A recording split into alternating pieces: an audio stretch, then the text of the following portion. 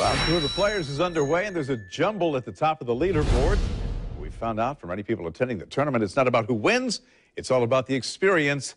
Here's the man Tiger Woods asks for both golf and relationship advice, Chris Shriver, who's been out at TPC Sawgrass all week. Chris. That's right. You talk about experience. I talked to some folks with some serious experience. But yeah, right now, some crazy things happening on the golf course. Boo Weekley, Jonas Blixt, and Colt Knost have decided to join the Jason Day party at 9 under, and most of those guys are through 17 at this point. So these early morning conditions, much like they were yesterday, favorable, no wind, and the greens are still kind of soft. So now Jason Day is going to have to go out there and try to do it on the afternoon where the wind's going to pick up and possibly some rain. Now, they say the Players' Championship is one for the ages, and they are right. We're talking about some serious ages here. I caught up with 81-year-old fan Bill Bennett. He's from Georgia. He's been to 39 Players' Championships. Now, he missed one in 1978, and he says he's still kicking himself for it because Jack Nicklaus won that one. Now, here is William Taylor. He's 93 years old. Now, he's been a Players' Championship volunteer for 43 years. Mr. Taylor is also a Navy veteran pilot. He flew missions, bombing missions into Japan during World War II. He says he doesn't want to stop volunteering out here because he's afraid he might miss something.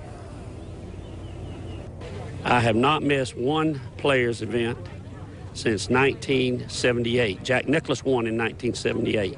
I used to follow Jack Nicklaus 18 holes every tournament, and then Tom Watson if they were in the opposite end of the draw. One nice thing, I've been sitting down here, and you look at these characters that they got here. A lot of characters, right? Yeah. The scenery almost this way is as good as it is this way. That's awesome. So you do a lot of people watching. You get a lot of chance to do some people watching out here. What's one of the more interesting things you've seen out here? Come my twins, so I got to start behaving myself. Twin daughters walked up, he decided he had to cut that conversation short because he didn't want to get in any trouble. But yes, lots of characters, lots of sights to see, great people watching out here. And if you're still wanting to come out, you can't really start a streak like Bill's if you don't go now.